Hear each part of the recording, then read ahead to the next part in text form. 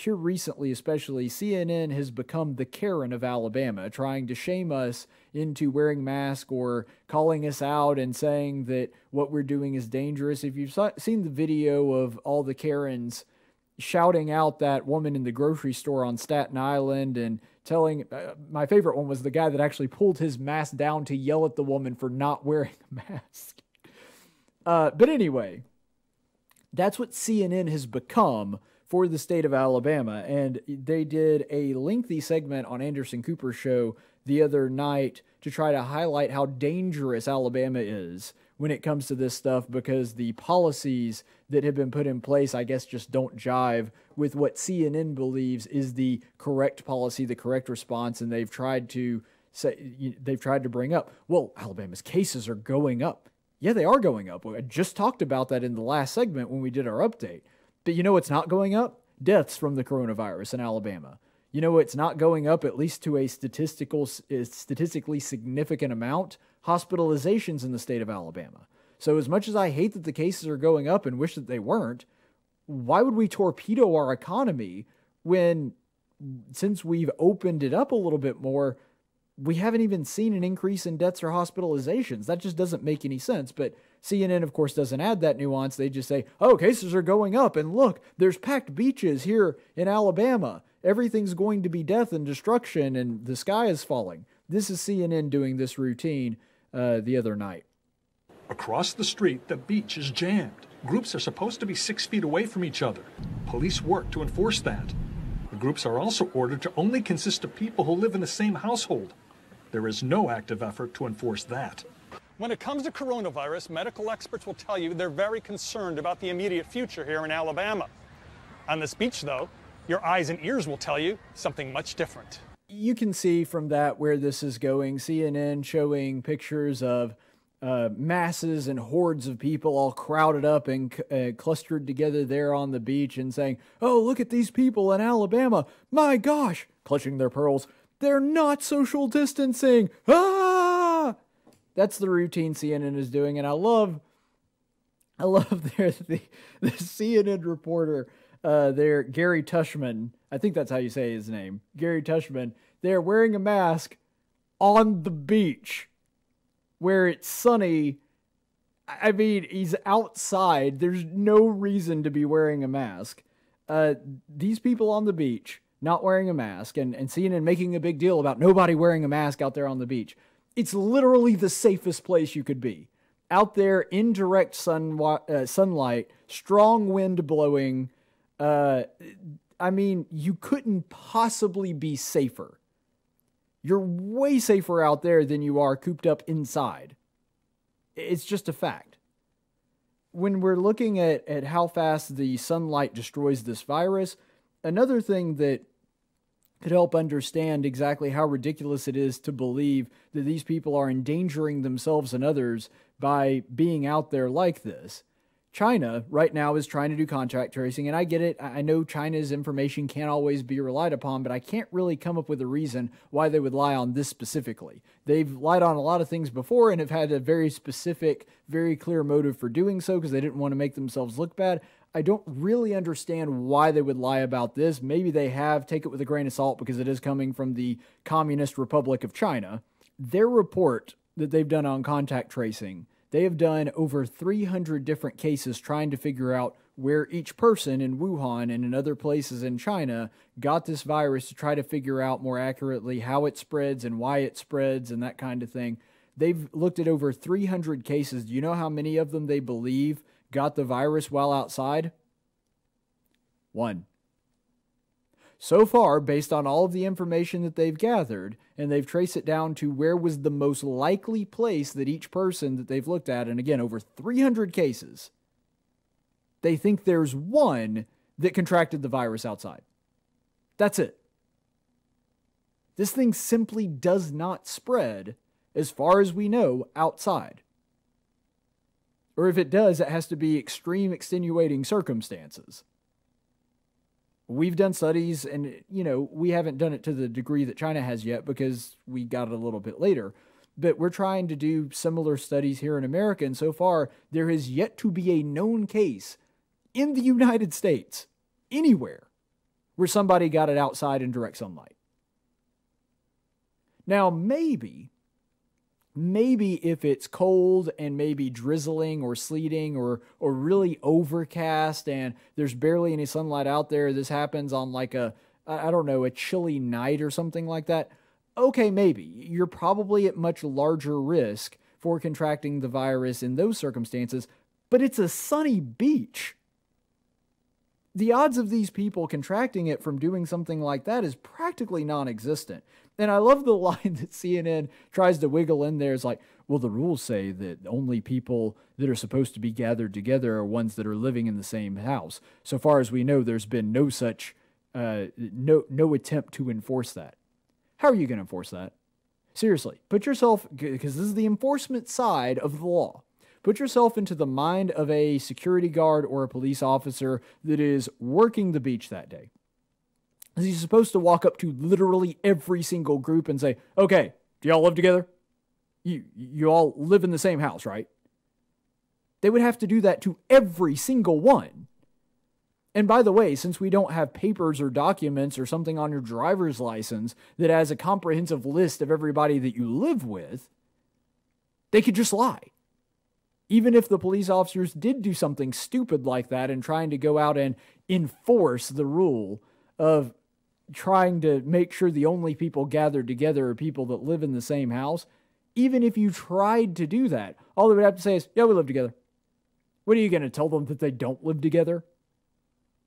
I mean, it's just absurd, the reporting here from CNN. But even ignoring all of that, even ignoring everything that I just told you, even ignoring how ridiculous that is and how they're clearly trying to steer a narrative in a particular direction, at least all of that you could dismiss as CNN just being ignorant or not doing their due diligence or not understanding how the virus works, which you would think, since they've talked about it basically 24 hours a day on CNN since this whole thing started, and I get it, I've covered it quite a bit myself. You would think that they would understand that this thing doesn't spread in sunlight. Even if you ignore all of that, it's still pretty hard to forgive them for the fact that CNN is straight up lying to your face. And as proof of this, watch this next clip. Is everything, but according to city officials in both Gulf Shores and Orange Beach, the reality of social distancing can be seen in these aerial photos taken this Memorial Day weekend. That video is from NBC 15, a local NBC affiliate out of Mobile.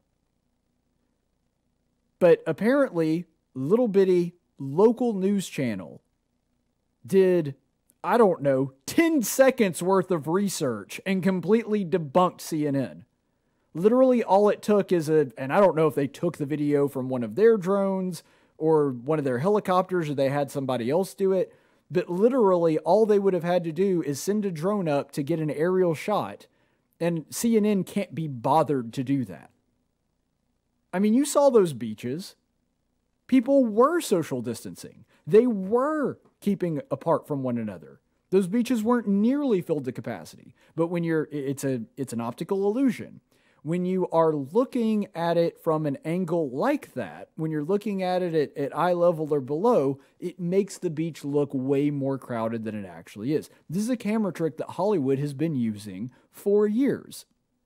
CNN is literally using tactics that Hollywood has been using to try to make rooms look bigger than they actually are. Boy Meets World, one of my favorite sitcoms of all time. They actually make a joke about this, break the fourth wall a little bit, and make a joke about it inside that TV series.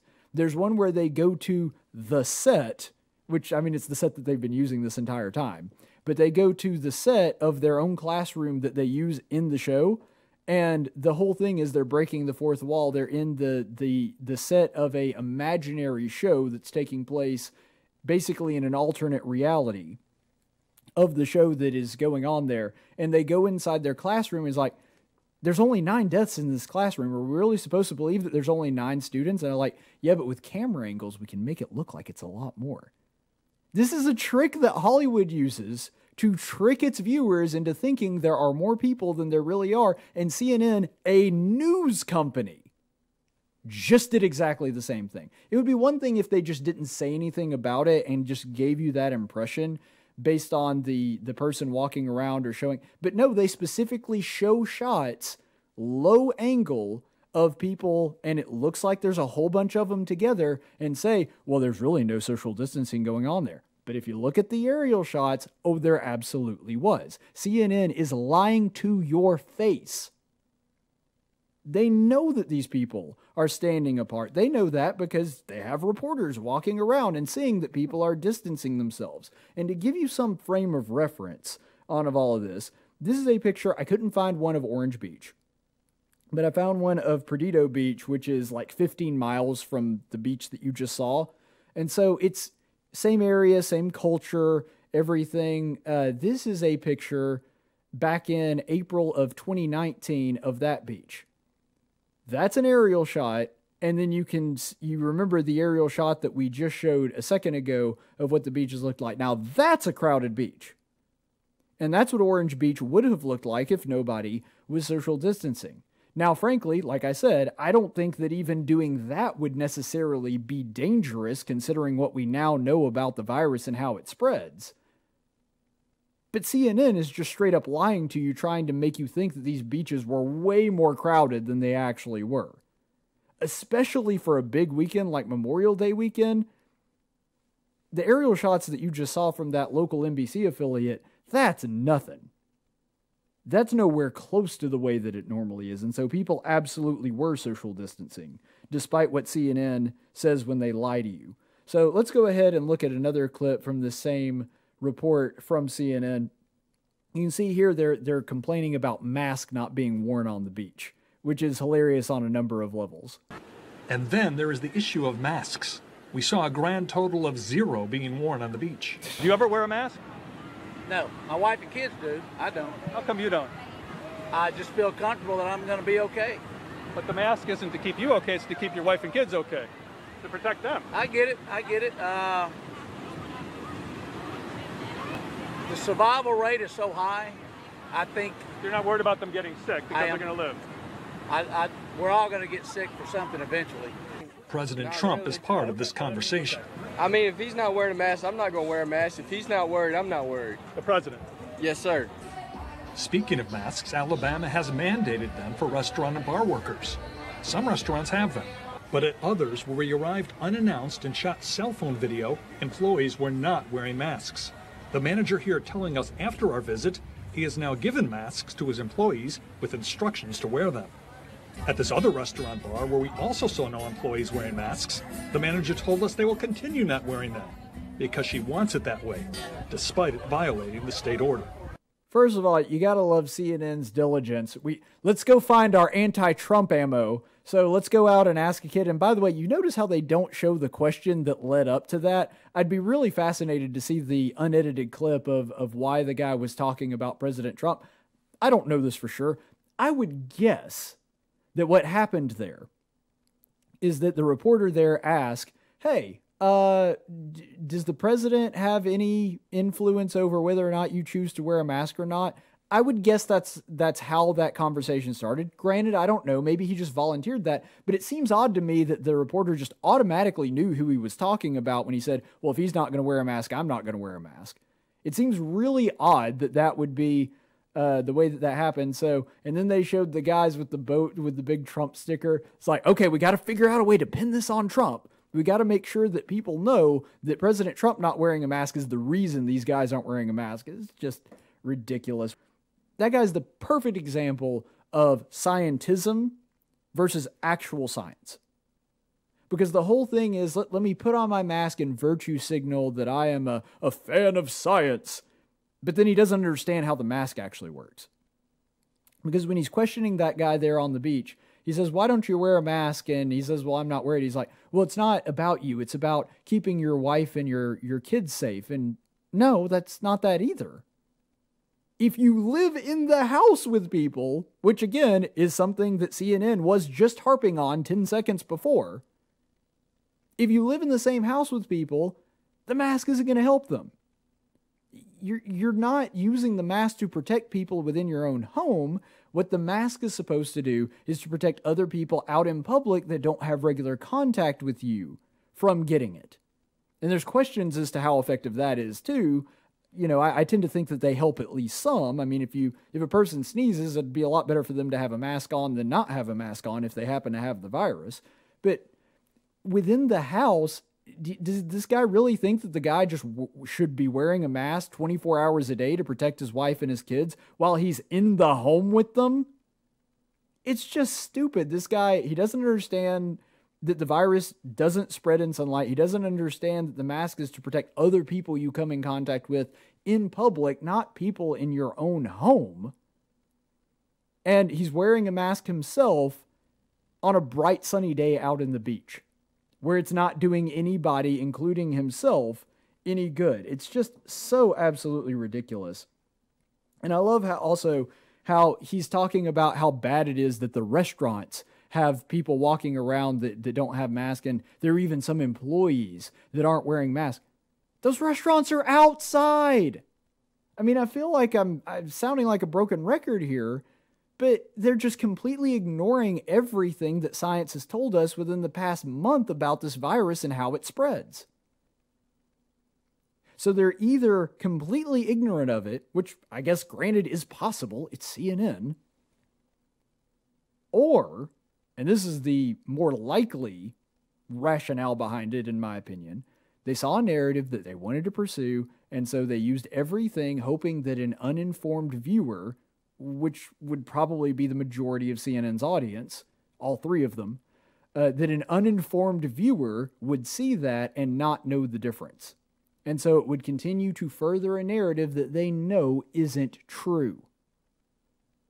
But that's how CNN conducts business, apparently. And in case you don't believe that this whole thing is theater, that this is CNN basically making themselves into a production company for a reality show as opposed to an actual news report that's supposed to inform people, go ahead and take a look at this. This is that same reporter on the beach there in Alabama when he was doing this report, Gary Tushman.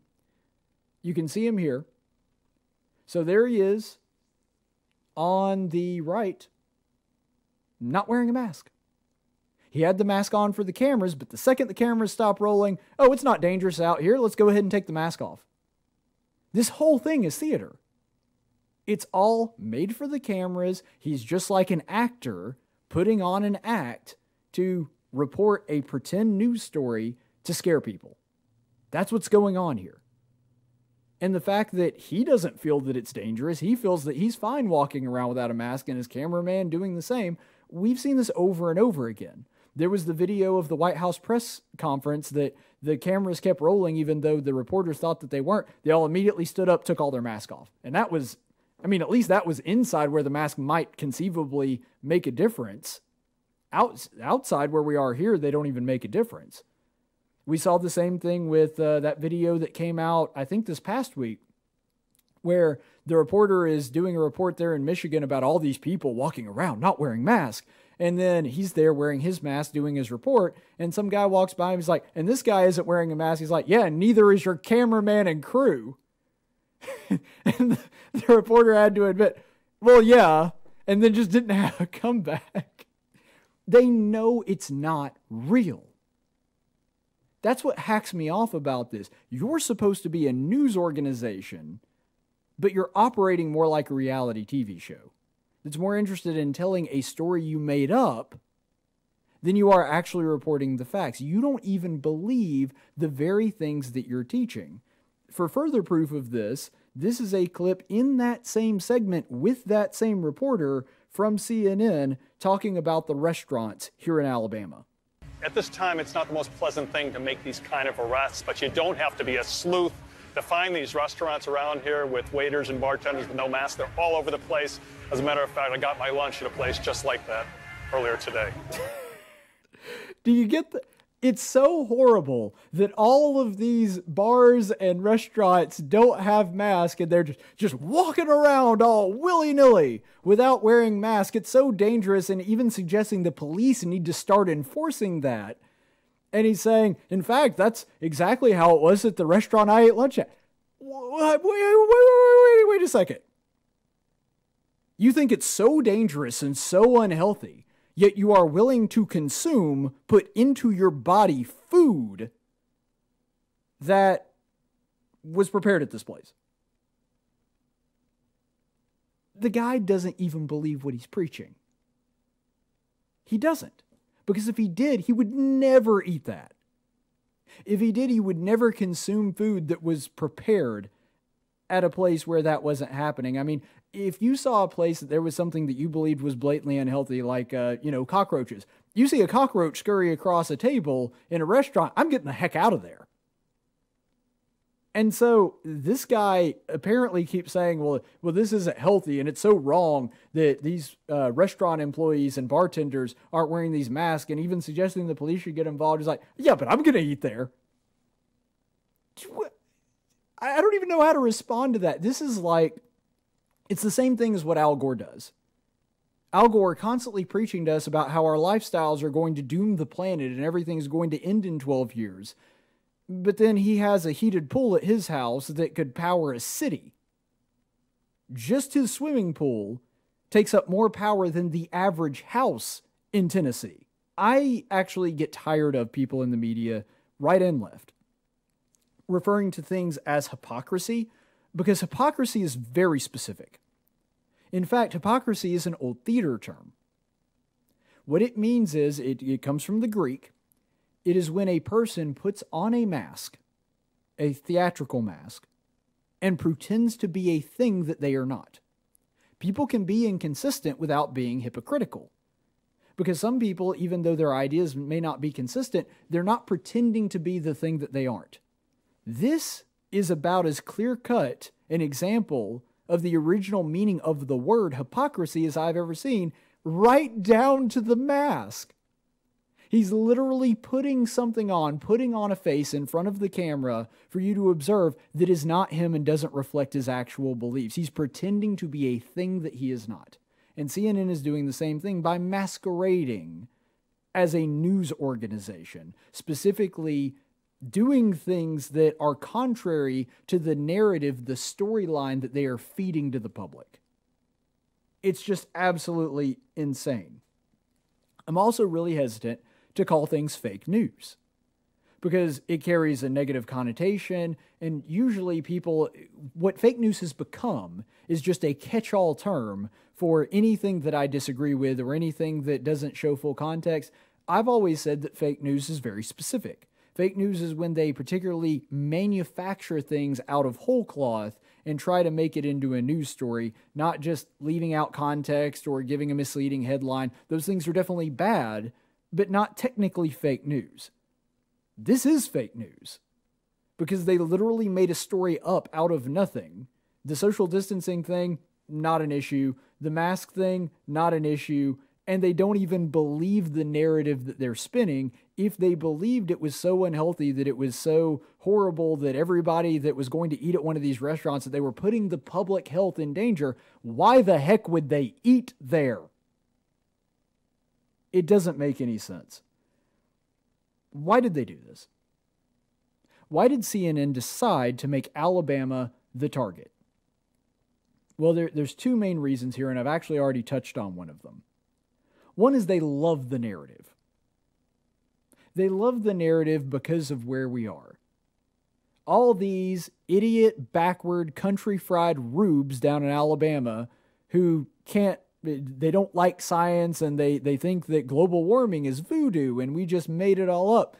Those bunch of anti-science hicks that cling to their God and their guns, they're out there just living it up on the Gulf, not wearing masks, not social distancing, basically thinking, in their mind, this is how it works, even though people in Alabama don't believe this, that the virus is a hoax and it shouldn't be taken seriously. It fit really nicely into that narrative, and it's especially true for the second point, which is Alabama's Trump country.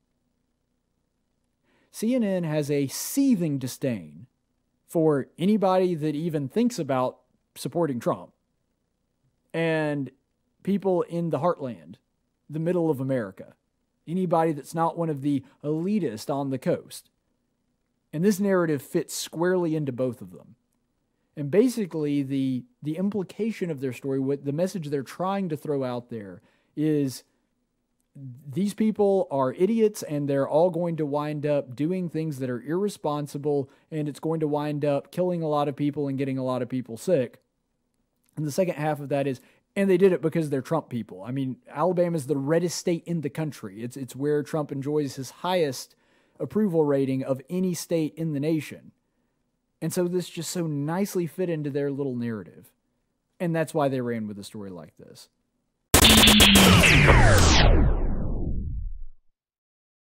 Studies show that YouTube videos featuring attractive women get far more likes and subscriptions than ones that don't.